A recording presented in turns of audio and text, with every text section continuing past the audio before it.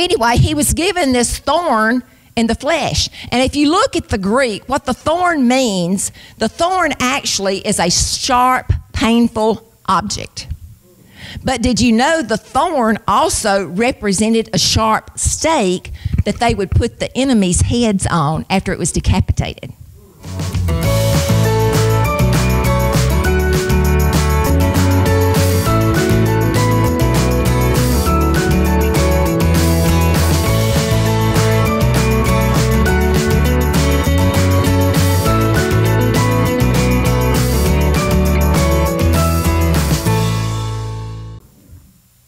Okay, this thorn in the flesh was given to Paul by the devil. It was not God. I don't know how the man could have had any pride in his life anyway, to y'all, with everything that he went through. But he was given this by the enemy to buffet him. So some believe it was a spirit or lingering illness. Some feel like it was a handicap because he wrote large, and they thought maybe something was wrong with his eyes. And maybe some of you feel like you've got a handicap that is keeping you from fulfilling the call of God on your life. And it may not be a physical handicap, but it may be a rebellious teenager. It may be marriage problems, financial problems. What's buffeting you? Pounding. You get that child, you think you're raising them right, and then they driving you bananas. What do you mean? You was raised in church. Y'all have never been there before? Still dealing with it. Amen. So whatever your weakness is that you think is weak, it may be an addiction that you've got or that you had. It may be a divorce that you've been through. Or whatever you're going through, God can use the messes of your life to make a message. Because somebody needs to know what you've been through and that you made it. They say, man, if that sister can make it, if that brother can make it, hey, I have hope. And Jesus is the only answer we have. So whatever you're going through that you think is a weakness, when the enemy will tell you, oh, you can't be used by God. You're not bold.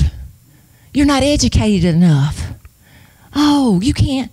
That's a lie of the enemy. Some of you need to put those thoughts down and know who God says you are, that you are mighty men and mighty women of God. And you take authority over Satan when he starts putting those lies in your mind and say, I can do all things through Christ, which strengthens me. I'm called by God. I'm anointed by God. I'm appointed by God. And put the devil under your feet.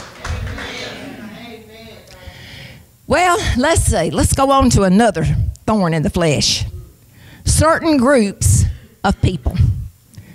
Woo. But anyway, what happened to him, his influence was spreading. He was speaking to kings and royalty and governors, and boy, he was just spreading the gospel everywhere. Well, this just made the enemy so mad, he sent groups of people that tried to destroy Paul. And one of these was Alexander the silversmith. Now, Alexander the silversmith made idols in the temple for Diana. So when Paul came through preaching the gospel, guess what? It messed with his livelihood. They didn't need idols anymore. So what they wanted to do was to take him out. We're going to take you out. And that was a group that he had to deal with because the gospel was spreading. And I can tell you today in America, the love of money is the root of all evil. It's not money. It takes money to preach the gospel. It takes money to live. But when the money has us and we do things we're not supposed to do, that is a problem in the body of Christ. And it is destroying marriages, because what happens today, young people are getting married and they want what their parents have that took them 50 years to get it. And what they're doing, they're getting in debt, and then all that does is lead to stress. They want what they want as long as they got a credit card. And it's destroying. It's destroying families. It's destroying marriages. It's destroying our country. And it's destroying churches.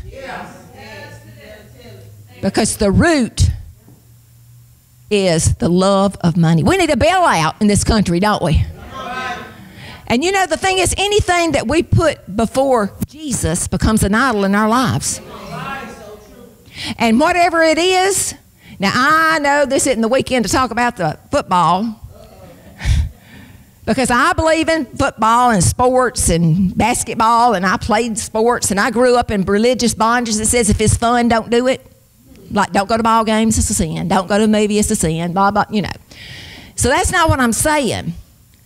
But it is a shame when stadiums are filled today, but churches are empty.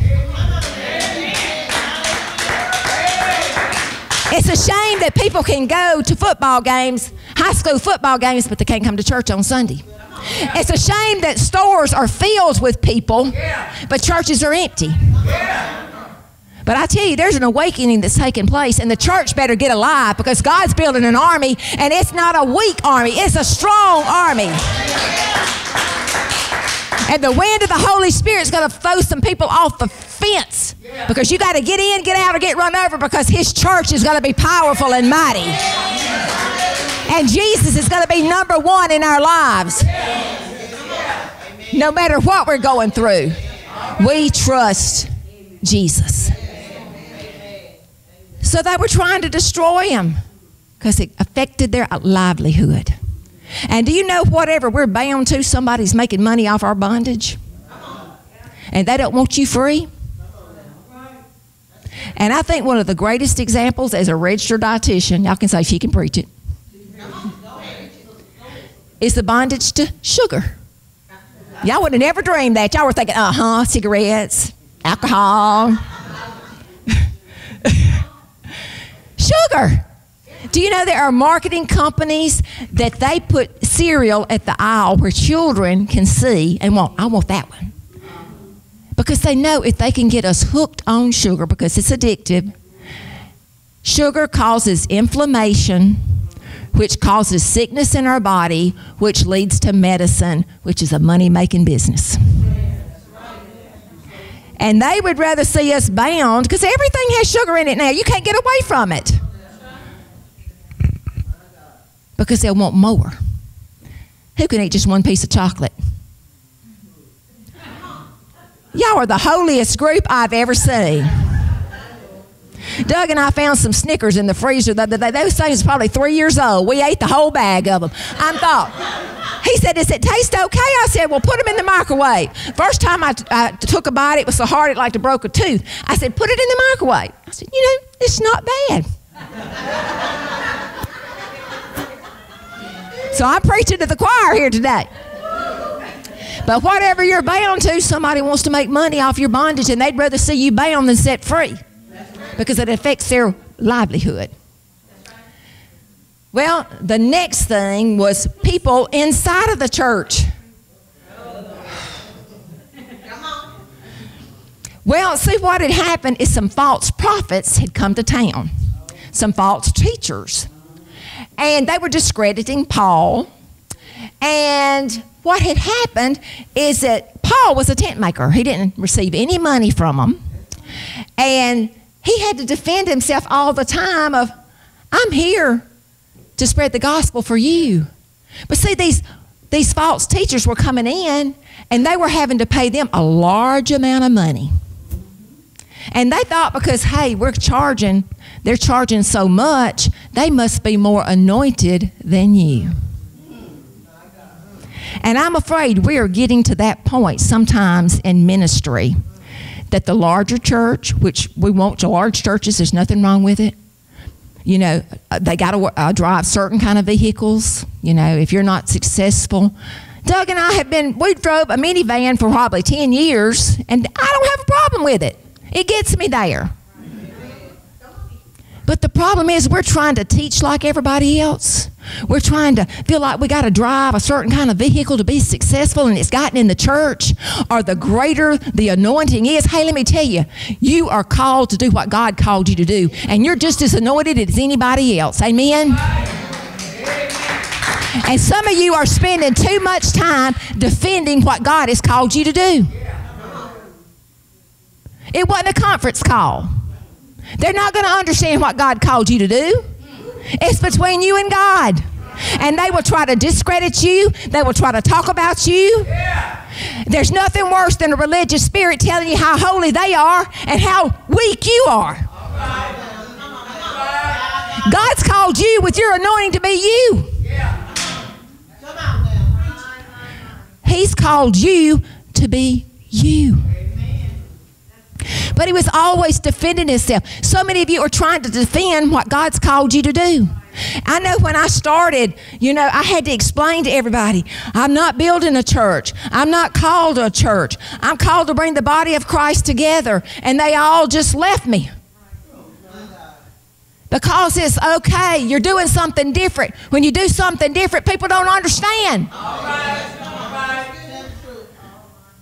And I even had a friend I'll never forget. She said, well, if it's of God, it'll work. If not, it won't. I thought, well, I know that. I need somebody to pray and hold my arms up and believe with me, okay?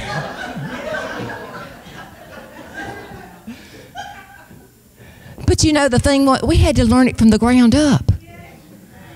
We had to learn to do everything. And some of you are wearing yourself out because you're doing everything at your church, but you hang in there. God will send you divine connections if you won't give up. Because I can tell you, he continues to send divine connections. All of you that are here, our team, divine connections for such a time as this, for kingdom builders. But I couldn't say that, I had a church split with 1,000 people to follow me. No. Nobody. Just Doug and I and our 2 sons who didn't want to be there. They were teenagers. They did not want to come to a conference on Saturday. And plus, I made them wear suits, y'all. But they did it. That's why they moved so far away from me. Seriously, but sometimes you got to learn the ropes yourself. Because that way nobody can come in and say it can't be done, because you can say, oh yes it can, we've done it. We've done it. And it's only God and his grace and his mercy. But Paul spent so much time solving people problems. Do y'all know what I'm talking about? If you've been in church any amount of time in ministry, you know what I'm talking about. I really believe the Lord sends people in your life to polish you to be good and to have what he wants you to do. But I believe he uses good people to distract you, to discourage you, that you'll just, and they don't even realize it, but they're buffeting you. Some people's like little Chihuahua puppies. Let me tell you what's going on. I'm like, wear you down, make you physically ill. So you need discernment.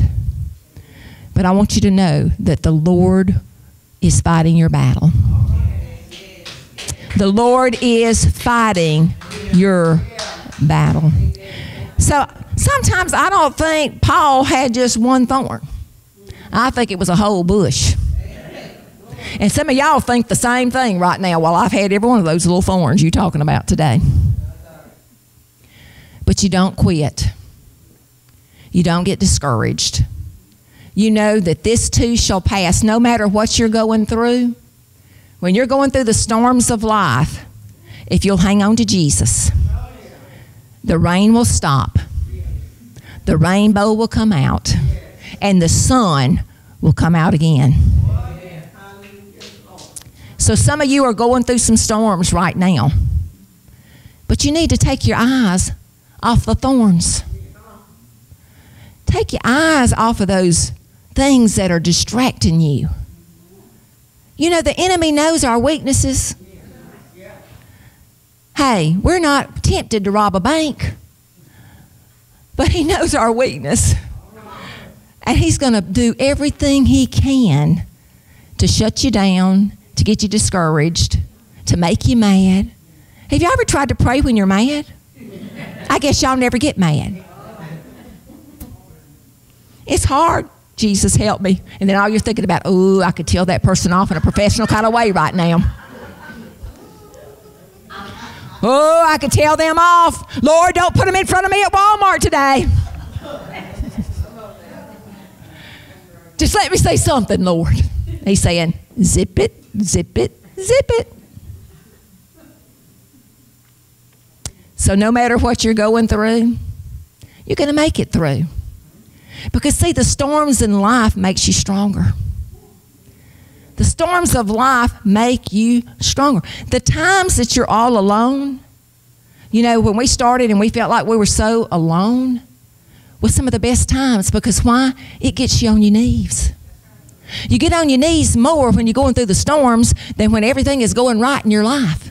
It's easy to praise the Lord when your children's not driving you crazy, or your husband. It's easy to praise the Lord when you're not physically ill in your body. It's easy to have faith for everybody else. Oh, I'm praying for you, sister. I'm praying for you, brother. But how are you doing in the storms of life when you're physically ill? It's easy to have faith for other people, but people are watching you in your storm. And we're living in a time now of storm in the land. And it's time for the church to rise up and have peace and not be bound by fear that is keeping us from serving God. We're not supposed to be bound by fear. Power, love, and a sound mind. Power, love, and a sound mind. But we're allowing fear, the idol of fear. The idol of fear will destroy you. The idol of fear will lead to anxiety in your life, which will lead to depression when you'll feel like you're in a pit that you can't get out of. But you got to get to the point that, hey, this pit's not it. I'm tired of being in this pit. Have you ever tried to pull somebody out of the pit that wasn't ready to come out of the pit? Come on, sister. Come on, brother. No, just a little bit longer in this pit. You can't help people that don't want to be helped. Only Jesus can help them. You pray for them, you believe with them, but don't let them wear you down. God's got something special for you, and you got to have all the strength you can. You got to have healing in your body. You got to have freedom. We could be spiritual all day long and have spiritual, but if we don't have the physical health to do it, so you better believe the enemy's working overtime. That's why many of you have got a gift of healing that you didn't even know you had because of what you're going through. Many of you got a deliverance ministry that you didn't even know you had from what you've been through. Your weakness can turn into somebody else's strength. So have you ever wondered why a rose is such a beautiful flower, but it has to have thorns on it? Have y'all ever been stuck with a thorn on a rose bush? When I was a chubby little girl growing up in the country, we didn't have much to do, so I thought I'd jump over a rose bush one day. Guess what? It didn't happen. I was trying to get in shape. And I had scratches all over me. I told you I tell y'all too much, but y'all are thinking about your childhood doing the same thing. Lesson learned, don't jump a rose bush.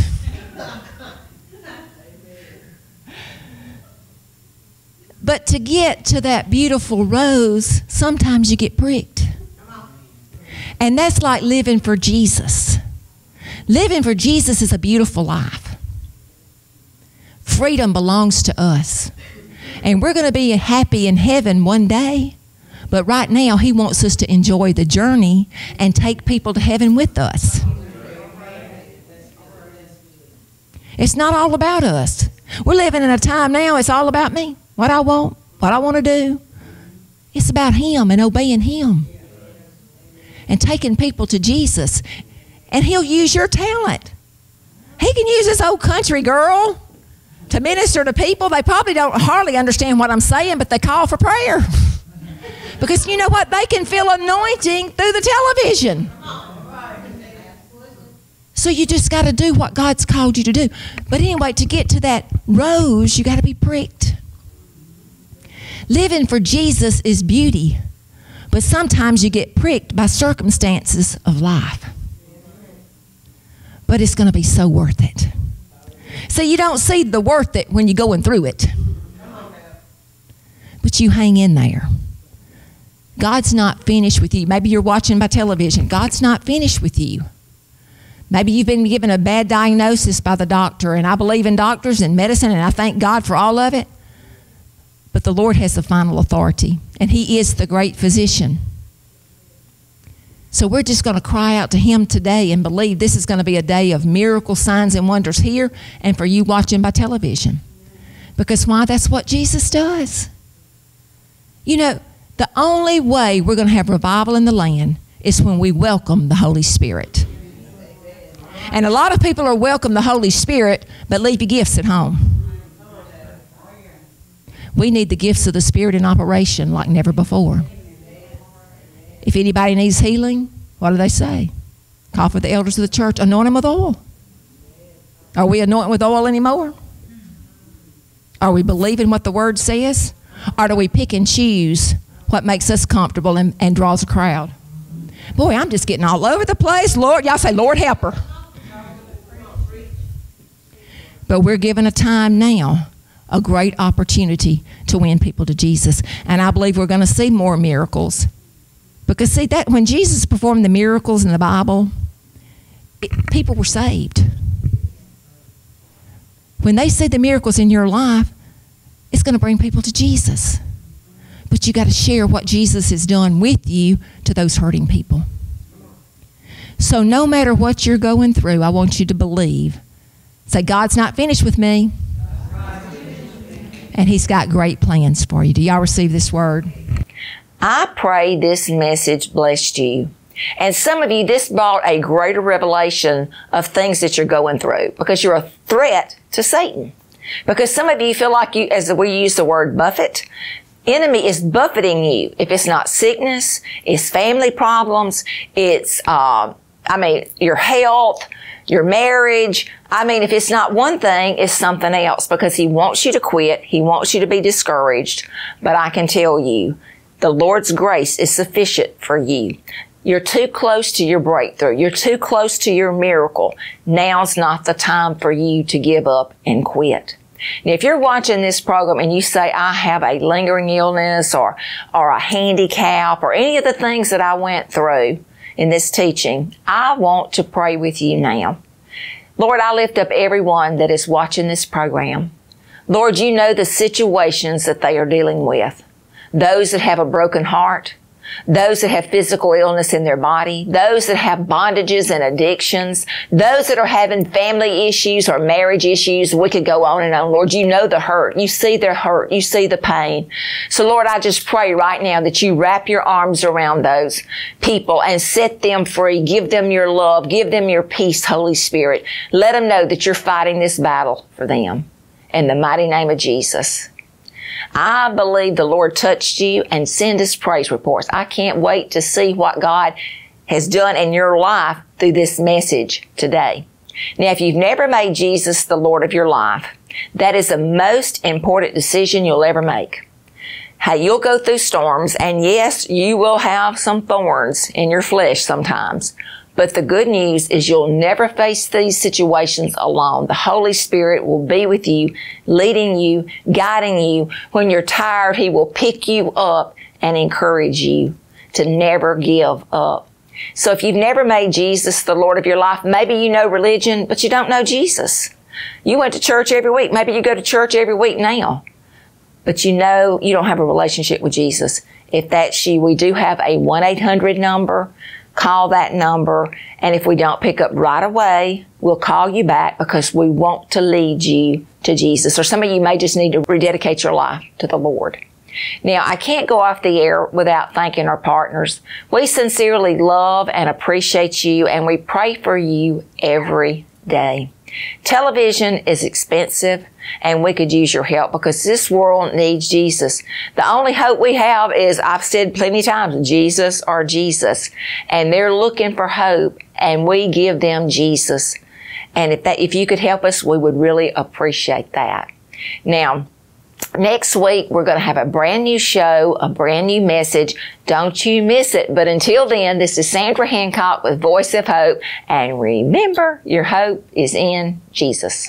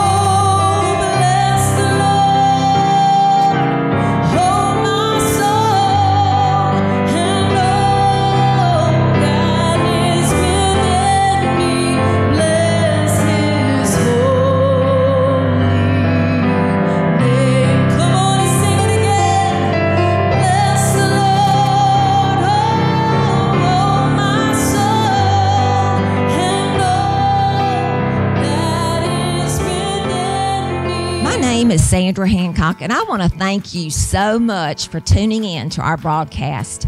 Many of you that are watching this broadcast, you feel like you're at the end of your rope. You've got some impossible situations, but I got some good news. You have hope in Jesus because we still serve a supernatural, miracle-working God of now. I also would like to invite you to come out and join us in one of our powerful conferences in a city near you. It would make our day to have you as our guest. If you think our broadcast is powerful, wait and come and experience the presence of the Lord. You'll love it. Also, I want to thank our partners. We sincerely love and appreciate you, and we thank you for helping us spread Jesus to a hurting world. God bless you all.